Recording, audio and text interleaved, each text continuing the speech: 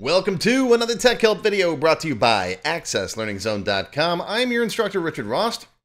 In today's video, I'm going to show you how to make a main menu for your Access database. I'm going to show you two methods, one for the beginners, which is just some nice, easy buttons, and then another method for developers, where we'll make a list box that's pulled from a table, where all you have to do to update your menu is just update the table, right? So we're going to cover both of those real quick in today's video. Now, I've got several other videos where I go about all the different kinds of ways you can make menus. You can use switchboards, you can use navigation forms, and I also show you how to make the quick buttons. But lots and lots of people constantly ask me this, and people don't want to sit through a long video to learn how to do this. So I'm going to show you real quick how to do it. All right, here's my Tech Help free template, and in here I built this simple main menu that's got a couple buttons. You click on the button, it opens a form. You click on the button, it opens a report. Okay, how do I do that? Well, I'm going to close this guy. We're going to start from scratch. We're going to go to create, and then we're going to go to form design. This guy, big blank form. I like to start off by giving the form some color. So we'll pick format and maybe give this guy a green background.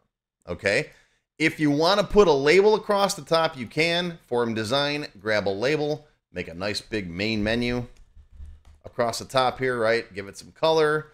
And you can do all this and play with, the different settings and make it white and do whatever you want. Make it giant. All right. So there's your main menu label. And you can make it pretty. I'm just showing you the quick and dirty. Okay. Now to get the buttons on here to open forms, you go to form design, you hit the command button, you drop it right there. A wizard's going to start up. You pick form operations, open a form, hit next. Pick the form you want to open, like customer form. Hit next. Do you want to find specific records or show all the records? Well, we'll just pick all the records. I covered this other option in my other video. I'll give you links to all that down below. All right, so we're just going to show all the records. Hit next. Give it text or a picture, whichever you want. I'm going to put in here customer form or customers or whatever you want it to say. Next. Give it a name. I like to call it like customer form button or whatever, but that's optional. You don't have to give it a meaningful name. And then hit finish. All right, and there you go. There's your real simple button that opens that form. Now, I'm going to save it, Control S. We're going to call this my main menu. I'm going to call it main menu 2 because I already have a main menu. Main menu 2F. Hit OK. I like to end all my forms with the letter F. Close it, and now when I open up my main menu 2, there it is. All right, click a button. And there's the customer form. It's that simple. Same thing for reports, right? Go to design view, command button, drop a button underneath it, right? Go to report operations, preview a report. Make sure you pick preview. If you don't pick preview, it's going to spit right out on your printer. So I like to pick preview. Okay. Next, pick a report. I'll use my customer R. All right. Text, customer. Oh, I can't type today. Customer report. Next, give it a meaningful name, customer R button, and then finish. And there's your customer report button. And you can spend your time making these buttons look pretty and whatever else you want to do. Save it, close it, open it, click it.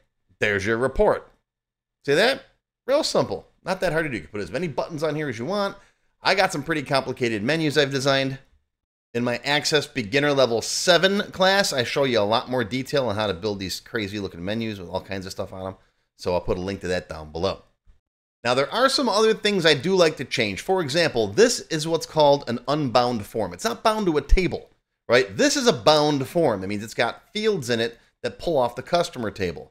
All right, so you need the record selector, you need the navigation buttons. You don't need those on a menu form. So I'm going to go right-click, Design View. I'm going to pull up the Forms properties by double-clicking on that box right there. Right? Property Sheet Form. Go to Format. And then we're going to turn off some stuff. All right? Record selectors. We don't need those. Navigation buttons. We don't need those. Scroll bars. We don't need those. Okay? And you could turn off other things like the control box, the max-min buttons, anything else you feel like you don't need. All right? Save it, and while I'm at it, I'm going to resize this guy just a little bit. We're going to do that, and we're going to come over here and do this. Doesn't need to be that big, right? Save it, close it, open it. Now it's starting to look more like a menu, right? Maybe give it a caption. Right-click, Design View, back to the Properties, Format, Caption, Main Menu. menu. If I can type today, right? Save it, close it, open it. There you go. Want to make a secondary menu under that one? Sure. Do the same exact thing and just make one of these buttons open up the other menu. Let's pretend that this is a secondary menu, right? Design view, button over here, form operations, open a form, next. Where's my first main menu? Next.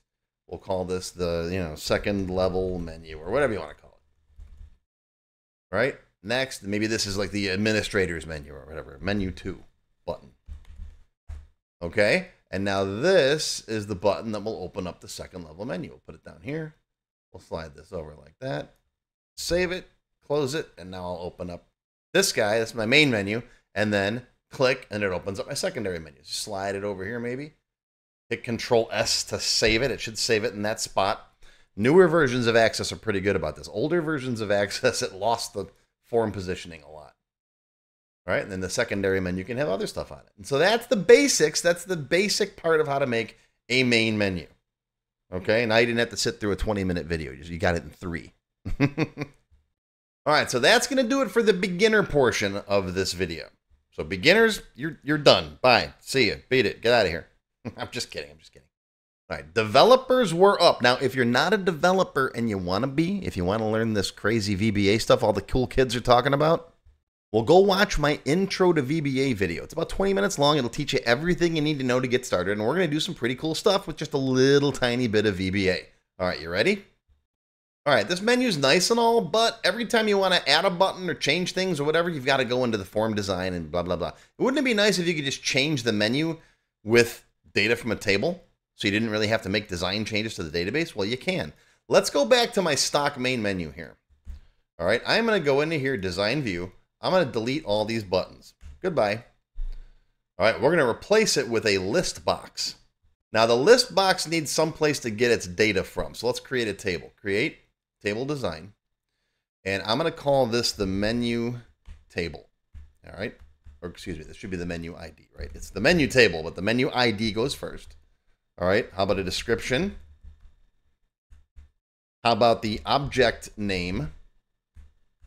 All right. What object are you opening, form or report? And then a sort order. Where do you want it in that list? Right? You just, 1, 2, 3, 4, and so on. All right. Save this as the menu table, menu T, auto number, yep, primary key. And let's put some stuff in here. Let me make this a little bit bigger. All right. So you just put the stuff in here in the order you want it. So let's start off with my customer list. That'll be the customer list F. We'll make that the first item. All right. The customer form can go next. Customer F. That's 2. What else we got in here? We got the contact form. All right, contact F, or contact form, contact F, and that'll be number 3. We've got the customers with contacts form. That's customer contact F. That'll be number 4. We'll do the orders, order F, and then we'll do a report. I think I have a customer report in here. Yeah, customer report. Customer R.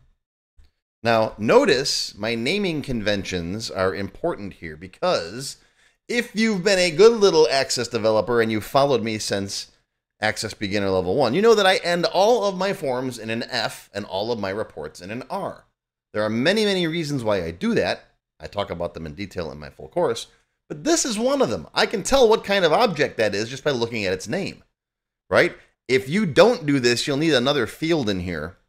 And you can put either an F or an R in it, or a 1 or a 0, or whatever you want to indicate what type of object this is. But since I have a good naming convention, I can tell from the object name. All right, save that. Now that we got our menu table, we can make a list box. So, form design, find list boxes right there. We're going to drag it right here. Okay, get the values from a table or query. Yup, that's going to be the menu T. Yup. Bring over all the fields. Next, what do you want to sort it by? My custom sort order. Next. Now, here's what the columns look like. The key column is hidden. That's fine. So that's column 0. Remember that. Column 1 is my description. That's the only column that I want to be visible. Column 2 has the object name in it. We need that so we know what we're opening, right? So let's hide that. And the sort order, I need that also. Otherwise, the list box can't properly sort it, which is kind of silly, but that's how it works. And we also don't want to see that. So I'm going to make the width of that 0 as well, so we don't see those in the box. Okay, you with me? All right, next. What description do you want? Now we're going to delete it anyways, and then hit finish. All right, so here's the list box. There's the little label that comes with it. We're going to delete that. Goodbye. All right, and this is going to be our menu, and I'm going to put it here. I'm going to make it a little wider. I'm going to make it so the background is maybe that lighter blue. Make the text a bit bigger, maybe 16 point, right? All right, let's call this guy. Let's give it a good name. Go to all here, and we're going to name this my menu list. Okay, save it, close it, open it, and ooh, look at that. That's pretty. This is a little bit too wide for that guy, so let's redesign a little bit. This stuff over here doesn't need to be this wide. We can do this. Yeah, I know it makes my logo not quite centered. You can move things around. You can make it look pretty on your own. I'm just going to show you how to make it functional. All right, save it, close it, open it. All right, looks great. Now, how do we get where we're going? I can click on this, but it's not doing anything. So we need an on double click event. So when the user double clicks on one of these, you can make it a single click event too if you want. If you want to just click on it once and it goes there, that's fine. I prefer a double click event. So we're going to right click, design view, open up this guy's properties, go to events, find on double click right there. All right, hit the ... builder button. That brings up my code builder. And there's a bunch of extra spaces in there. I'm going to get rid of that. And here we are in the menu list double click event. Now, first thing I want to do is take a look at the object name that we're opening. Let's throw it in a variable. So dim object name as a string. And we're going to set that object name string equal to the menu list dot column 2, whatever's in column 2. Right? That's that object name from the list box. It's hidden, but now we got it in a variable. Now it's easier to deal with. Now I can say if right object name comma 1 equals an F. That means if the right one character is an F, then I know I got a form, right? Then do command open form object name. No quotes. Else if the right of object name comma 1 is an R, then do command open report object name comma, don't forget to pick the AC preview from the list, right? AC preview. Let me show you that again, because I know it's off the bottom of the screen. Now I'll slide this up. It was object name, and then when you hit the comma, you get the IntelliSense, right? So make sure you pick AC preview. Okay? Otherwise, it's not an F or an R. At this point, I don't know what to do with it. So message box, you know, bad name, or whatever you want to put in there. End if. Okay? Save it. Always a good idea to hit debug compile once in a while. Close it, open it, and then customer form, double click, boom, there it is. Slide it over here, right? Close it. Contact form, boom, there it is. All right, order form, boom. See? And now if you want to make changes, you can do it at the table level. You don't got to push new updates to all your front ends, to all your other users, right? Customer report, boom, there it is. See? Now, there's all kinds of stuff you could do with this. You could have it open up other menus. You can have it cascade menus. You can have this have more menus load up inside the same list box. There's a million things. I could probably spend hours on just making cool little menus like this. So if you'd like to see more of this kind of stuff, you want to see me make more cool menu stuff, post a comment down below and let me know. And then, of course, you know how I work. The squeaky wheel gets the grease. So if enough people are interested, I'll make more videos on it. And as far as a lot of the other things I covered in this video, like dim, variables, if then, the right function, a message box, columns, all that stuff, I've got videos that cover all that stuff, plus I cover it in my full developer course. I'll put links to all of that stuff down below. But that's going to be your Tech Help video for today. Hope you learned something. Live long and prosper, my friends. I'll see you next time.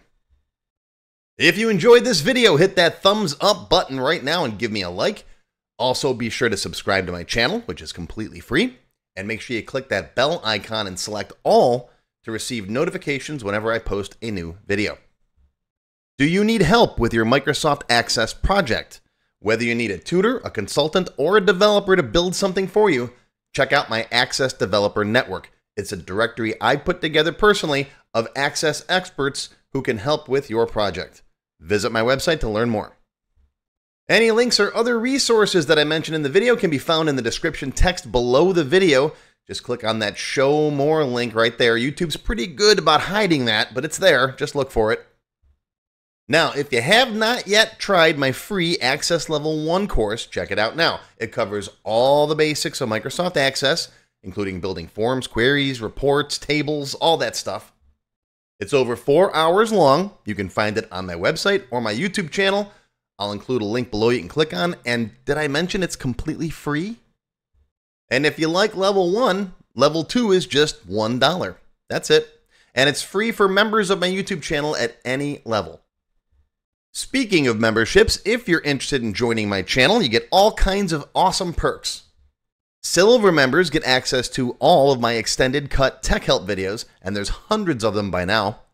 They also get one free beginner class each month, and yes, those are for my full courses. Gold members get the previous perks plus access to download all of the sample databases that I build in my TechHelp videos. Plus, you get access to my code vault where I keep tons of different functions and all kinds of source code that I use. And gold members get one free expert class every month after completing the beginner series. Platinum members get all of the previous perks, plus they get all of my beginner courses, all of them from every subject. And you get one free advanced or developer class every month after finishing the expert series. And you can become a diamond sponsor and have your name listed on the sponsor page on my website. So that's it. Once again, my name is Richard Rost. Thank you for watching this video brought to you by accesslearningzone.com. I hope you enjoyed. I hope you learned something today. Live long and prosper, my friends. I'll see you next time.